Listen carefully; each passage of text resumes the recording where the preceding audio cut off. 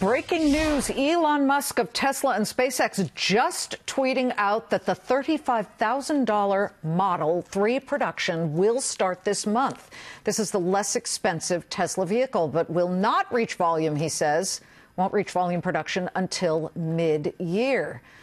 By the way, this tweet was in response to a question by somebody else on Twitter, so we hope he got approval from the SEC. He's supposed to.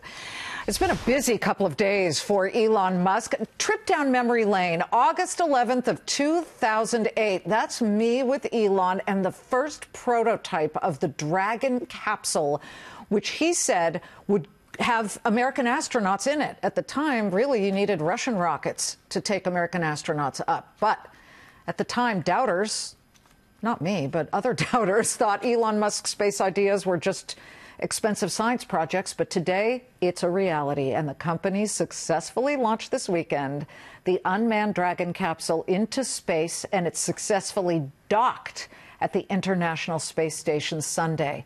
This will be the precursor to humans going inside it. As NASA has its eyes set on sending astronauts in a manned launch this summer, it would end a decade-long reliance on Russia to carry America's astronauts to and from the space station. This is not the only news in the life of Elon Musk these days, as Tesla is preparing to launch those new vehicles. Here with all the details, Deirdre, Bolton. And this is a new statement, not the same as last week's, which was, oh, we're going to change the way we take orders. Yeah, Liz, this is a huge moment for Elon Musk. So you talked about this 17-year struggle, but Saturday's SpaceX launch was certainly one for the record books. NASA press release, here it is. For the first time in history, a commercially built and operated American cruise spacecraft and rocket, which launched from American soil, is on its way to the International Space Station.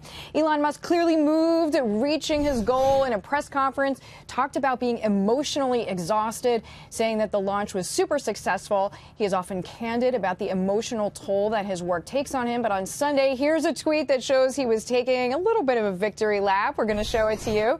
It says, having toast and jam in kitchen while playing Jammin' by Bob Marley. Now, Elon Musk also tweeted about his other company, Tesla. It is approaching a milestone. And Liz, this is exactly what you were talking about. Model Y unveiling event on March 14th at an LA design studio. So this is going to be revealed in all the details. What we know now is that it is bigger than the Model 3, smaller than the Model X, which for people who don't follow the company as well, that's the new SUV. And last year, as we know, Tesla clearly pushed to its limits, trying to launch the Model 3 sedan. But obviously, there is a lot of anticipation on pricing and on more details for this Model Y. One analyst I spoke with said, OK, all this is great. We are glad that Elon Musk is having a big year so far. But here's a to-do list. Please don't antagonize the SEC. Maybe stop tweeting. Get those high-level executive positions filled again. We'll remind our viewers, both the CFO and the general counsel announced their exits.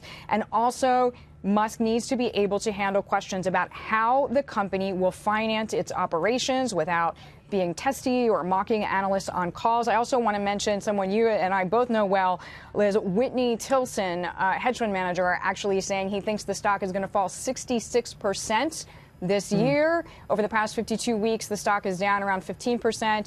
Tilson says that while he does think Elon Musk is an incredible, imaginative, visionary person, he thinks he has some growing up to do, and it's going to show up in the stock price. Liz, back to you. Well, the first part of that I might agree with. Right. Who knows what the stock will do, but yes, Whitney has covered everything from Berkshire to Tesla. We'll be watching it. Deirdre, thank you very much.